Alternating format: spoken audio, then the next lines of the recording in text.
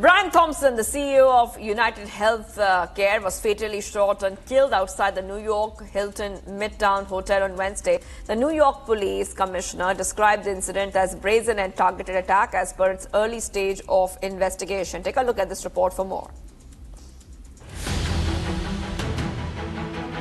Brian Thompson, the CEO of United Healthcare, was fatally shot and killed on Wednesday. The incident occurred outside the New York Hilton Midtown Hotel. Thompson was walking alone to United Health's investors event when he was shot in the back and leg. The New York City police described the incident as brazen and targeted attack in its early stage of investigation. In Midtown Manhattan early this morning, 50-year-old Brian Thompson, the CEO of United Healthcare, was shot and killed in what appears, at this early stage of our investigation, to be a brazen, targeted attack. This does not appear to be a random act of violence. The victim was in New York City to speak at an investor conference. It appears the suspect was lying in wait for several minutes. Chief of Detective released the disturbing images before the crime scene outside New York's Hilton Hotel. The New York Police Department discharged the 3 shell casting at the scene. The police department said that no arrest has been made yet, and it has increased the reward in the case to $10,000.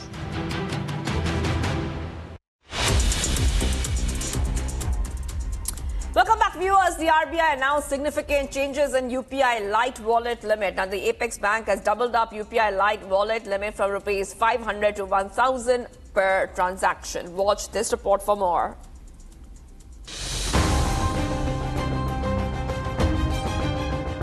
RBI has increased the UPI Lite wallet limit to Rs 5,000.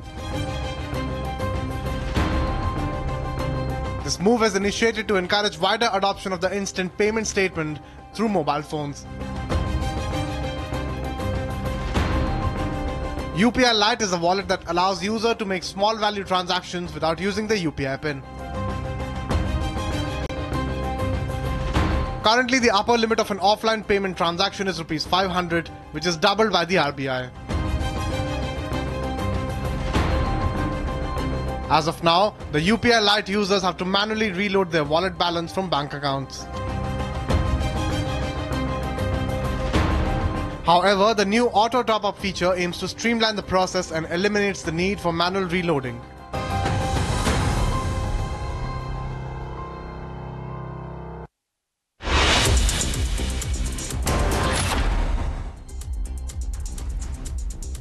Welcome back, viewers. Let's get to this big sports story we're tracking right now. The heavy margin of defeat for Australia in the first test of the Border Gavaskar Trophy Series against India left the host looking for answers as the batters flopped collectively, leaving their famed bowling attack with a lot to do. However, wicketkeeper batsman Alex Carey backed the team to figure out Jasprit Bumrah and company while also playing down suggestions of a rift. Take a look at this report by our team SportFit, getting you the top update.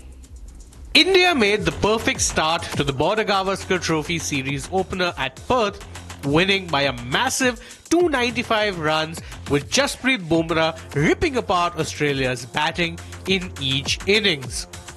The heavy margin of the defeat left Australia looking for answers as their batters flopped collectively, leaving their famed bowling attack with a lot to do. But wicketkeeper batsman Alex Carey maintains that Australia are a united group and are confident that their world-class batters will come up with better plans to counter India's pace threat in the upcoming pink ball test in Adelaide. Jasprit Bumrah is obviously a fantastic bowler. He has been for a number of years. Our batters are world-class as well and always find ways to come up with solutions, Carey said. Carey further elaborated on their plans for the man who captained India in the first test and hinted that they might look to be more aggressive against him so as to force Bumrah to bowl with the old ball as well and, in theory, negate his impact due to bowling longer spells. We've had a look at him now. Hopefully we can combat that second spell. Get him bowling a little bit deeper in the innings with an older ball, Carey said. We saw Travis Head sort of counterpunch a bit in the second innings. I trust our batters. We'll find a way not only against Bumrah. They played a couple of other debutants who bowled well as well, Carey added. After Australia was set an improbable 534 to win the first test, Josh Hazlewood had invited the media to ask their batters how they plan to go about things in the second innings, sparking rumors of a rift between the batting and bowling groups. Carey, however, declined that there was any tension in the dressing room. If you ask the batters, we all want to perform better, and as cricketers, you go out there to score 100, and if you don't do that, I think you're at times disappointed, Carey said. But we're a very united group.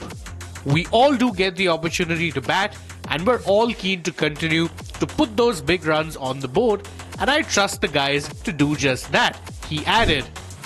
The two teams will take on each other in the second test from Friday, and it will be a key clash as this was the same ground where India were all out for 36 in the last pink ball test that they played in Australia.